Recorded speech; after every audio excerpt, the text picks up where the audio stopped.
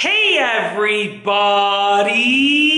I'm here today to do a review of this Bosch wall scanner. This is specifically the Bosch GMS 120 wall scanner. Once again, this is the Bosch GMS 120 wall scanner. And in this video review, I'll be going over the features and functions with you, as well as telling you about my own personal experience and personal opinion with the product. Let's get right into the video. This wall scanner finds and detects wood, metal, and more. It's absolutely awesome, and I'm getting nervous tossing it around in the air like this. Even though I'm a drummer, so I do this all the time, it makes me nervous because this is a pricey product and it's well worth the money. Very simple and easy to use. You have this display right here. You have a hole where you can use, that you can use to mark on the wall if you're looking for studs, let's say. And then you have this illumination on these lights right here. Really easy to use. You turn it on. Very simple, okay? Very, very simple.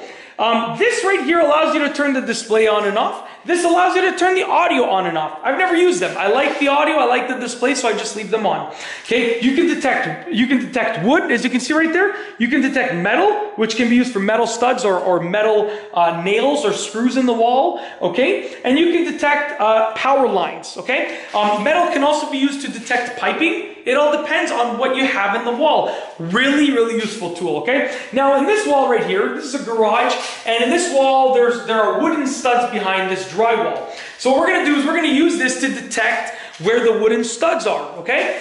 I have to say, I use this quite a bit. I have quite a bit of experience using this, and my opinion is that it is extremely accurate. But what they explain in the manual, from what I remember and what I've learned to do over the years of using various stud finders and various wall scanners, is just go over the area multiple times. If you really want to make sure there's a stud there, go over it, let's say 2 times or even 3 times, and if it detects a stud every time, you're good to go. And you use a good old knocking method. Very simple, okay? Very, very simple. In addition, in this garage, for instance, I can see that there's a tape right here. They obviously, because it's a garage, they didn't do that. The builder didn't do that good of a job at mudding and taping. So I can see that there's tape right here. I'm going to assume that there's a stud here. I'm assuming the wall scanner will find it too. There might not be a stud technically, but there probably is. I mean, there are other ways to join pieces of drywall, but it's probably a stud. I have it on wood mode. Place it on the wall. Give it a few moments. There are contact pads on the back. Let me show you this. Use this, a battery, as you can see right there. There are contact pads on the back. All of these have to be touching to allow it to sense. And you can see it says sensor right there because the sensor lives right there.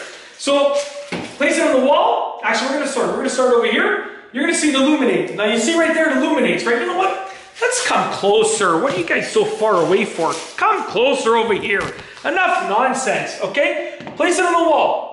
Okay, once again, you see it illuminates right there. As I move it along, it's going to start showing me when it's going to start sensing a stud. I'm trying to stay out of the way here from the view. Oh, so it's starting to sense a stud there. A wooden stud, as you can see. It also tells you when you've reached the center. Okay, just like that. Very simple. Another one. Now this is that tape line that I was talking to you about. And it says the center of the stud is right there, which makes sense. What I would do, let's take that off. I would put my pencil through that hole and I would mark it off like that, okay? Sorry, that was my hand on the back there, setting off the sensors. Now once again, I would go again, allow it to pick up, okay? No problem, and I would go and I would scan, all right, as you can see right here.